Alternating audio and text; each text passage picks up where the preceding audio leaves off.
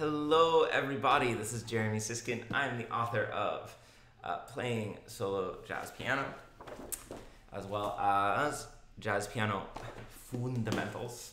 That's actually how you pronounce it. Nobody knows. It's actually pronounced fundamentals. Anyway, to keep that spirit going, to introduce this video, about a month, 6 weeks ago, I put out a video about how to improvise and connect between changing modes. And I used the Wayne Shorter tune Miyako to demonstrate, and it was not a particularly popular video. So what am I doing? I am doubling down on this unpopular subject matter, and I'm going to, keep making incredibly unpopular videos. So I wanted to return to one element of what we can do in order to create a sense of continuity. So I named a few things that you could focus on. One was, for instance, finding common tones between two very different modes. Another was, keeping a single melody line going, like keeping a unidirectional melody line going, or kind of connecting. And I gave the example of, you could play Mary Had a Little Lamb and keep kind of the same pitch names going, like play an E, but instead of an E flat when you get there. I gave ideas about sequencing and transposing, but today I want to focus on one of the ideas that I threw out that I think we could explore more, which is guide tone lines. And guide tone lines can be defined a lot of different ways. A lot of people talk about guide tone lines, let's see if this works, within a 2-5-1, and basically creating guide tone lines based on just, actually you shouldn't see that paper yet, based on just the third moving to the seventh, moving to the third, sorry, that was the seventh, moving to the third, moving to the seventh, or, as I was saying, the third, moving to the seventh, moving to the third, right? That to me is like the most limited definition of guide tone lines. I'm going to use a more expansive definition of guide tone lines to mean any stepwise linear motion that's going to be able to connect between harmonies. Okay, and that will become clearer, and I'm going to show you some variations of these types of guide tone lines. So now you can see this paper, and I chose these two chords, A minor and C minor, because they don't have a lot of notes in common necessarily, and they're from the popular tune Recordame. So maybe this will be useful. So what sorts of things can we do in order to connect between these two chords? A lot of improvisers, if they see these two chords, are going to play something on the A minor and then something different on the C minor, right? 1, 1.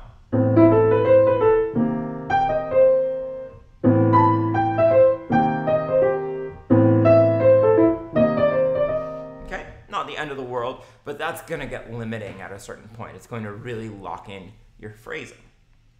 So one way that we can create continuity is by having a guide. It's hard to say guide tone lines in other words. Having a melody that kind of serves as the connector. So we could look for two prominent chord tones that maybe are just a whole step or half step apart. For instance, E is the fifth of A minor, and E flat is the third of C minor. So, and I've made some other videos where I propose that you practice guide tone lines on like a 1 through 5 scale, where 1 is playing the guide tone line exactly, and by 5, you might not really hear the guide tone line. It's in your head, but you're obscuring it. So a 1 might just be. A 2, maybe we're venturing a little further off. 3, 4, and then 5.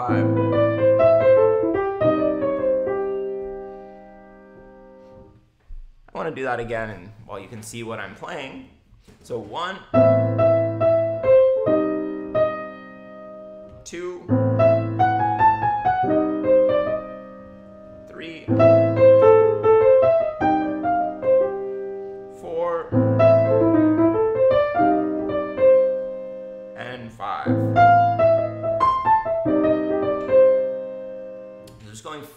further afield. Let's see, let's find another relationship where we would just have to go a step away. How about from B, the 9th of A minor, to B flat, the 7th of C minor.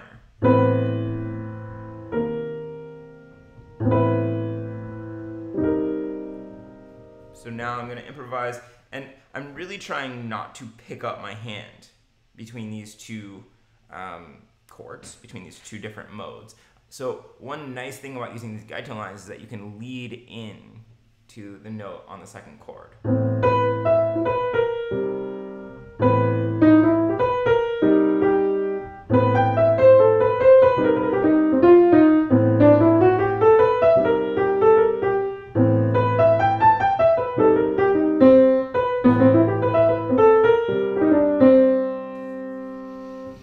It's possible to use a guidetone line that stays. You know, for instance, maybe it occurred to you that C is the 3rd of A minor, and C is also the root of, obviously, C minor. So you could use that as a connector.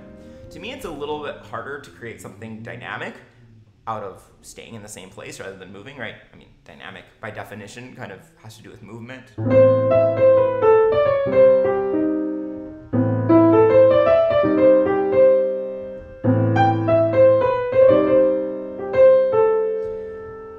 So, you know, you could kind of decide for yourself whether that's useful. You could really stick close to it.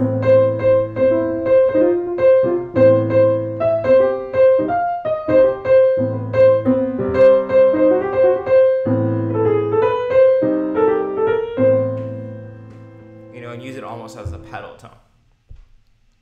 Now, all of our guidetone lines so far have either stayed the same or gone down.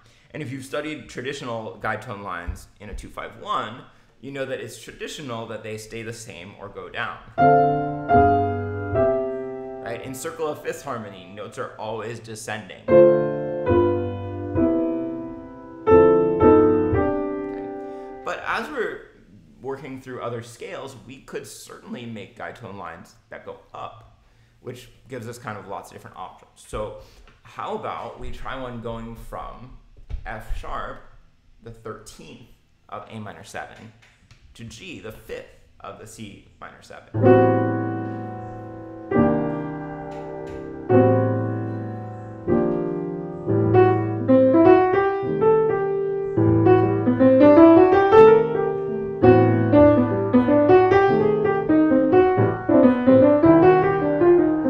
Very colorful. I really like that sound. Or, you know, we could take that same C that we had before, but make it go up to D instead of staying at C, right? D would be the 9th of C minor 7.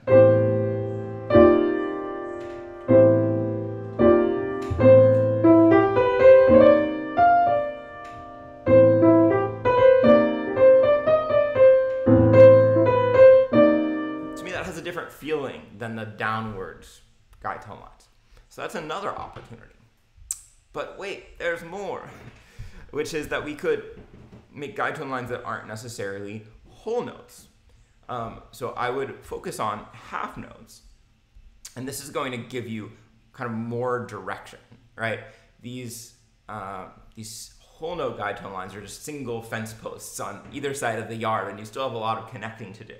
When you add in another fence post in between, your fence is going to start taking shape. I don't know if this metaphor makes any sense to you. It does in my brain, so we'll see. So what I'm going to do now is I'm going to, let's see, I'm going to try to make everything move stepwise. So let's try, we're going to start on B, A, and then G, F. So now we're making a little melody, honestly, that is connecting by step. So 9th of A minor, root, 5th, and 11th or 4th. Now let's try the same process with this more active guidetone line, okay? So we're gonna go 1 through 5 First one's gonna stick really close to it for our number 1. Okay, and notice there's already kind of a lot of music there when we stick close to it. So here's number 2. Number 3. 4. Am I already on 5? Here's 5. I'll try another version of 5. So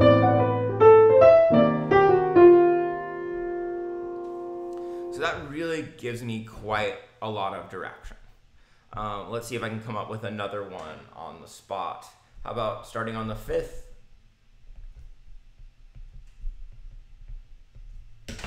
I don't know why I'm writing them with all stems up, but that's what's happening. So it's not very colorful to land on the root of the C minor 7, but let's see what happens.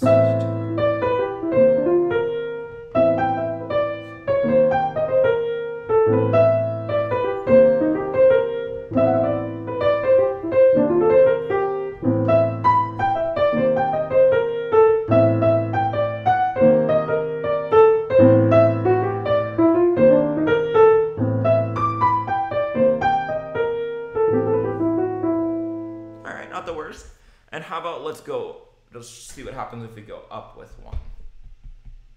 So we can go E, F sharp, G, A from the 5th and the 13th of one chord to actually the 5th and the 13th of the other. That's kind of interesting, right? Because the chords are also moving up.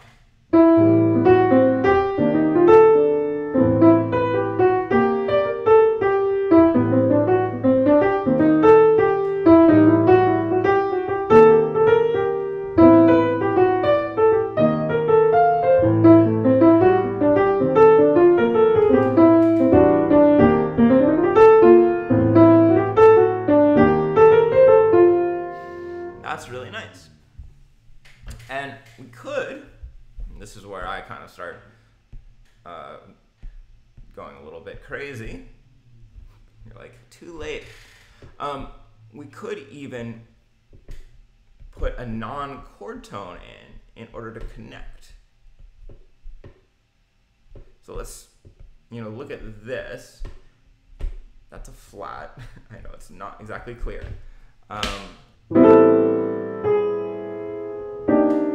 Okay, so I'm using that A flat as a little passing tone between the A and the G. Obviously, it's not a part of our A Dorian scale or most scales that you would use with an A minor 7.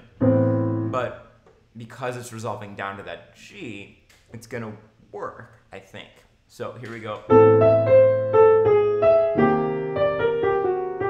Okay, so there's kind of these like multiple levels of harmony going on, right? There's every single note, but then there's that guide tone line that creates tension and resolve.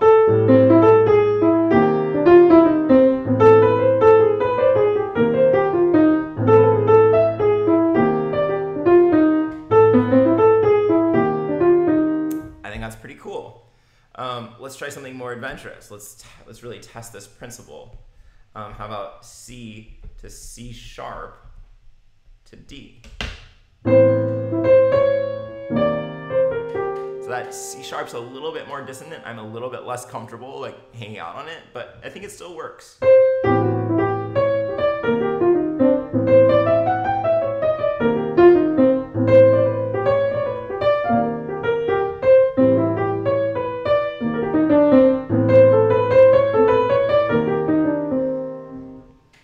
This is one of the ways, it's debatable whether this is playing out or not. It kind of depends how you think about playing out and exactly how you treat this.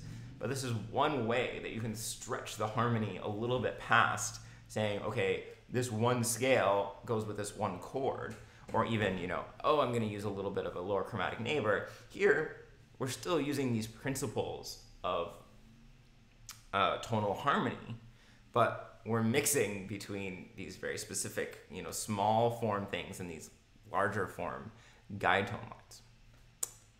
All right, I think that's where we're gonna call it a day. We'll see if this video was more popular than the last one, I don't really care. If you did enjoy this, probably actually Jazz Piano Fundamentals Book 2 has a lot of interesting stuff about guidetone lines in there. That might be the one for you if you really like this video. Why don't you go ahead and say popular if you've made it all the way to the end of this video. That'll be our secret word for the day.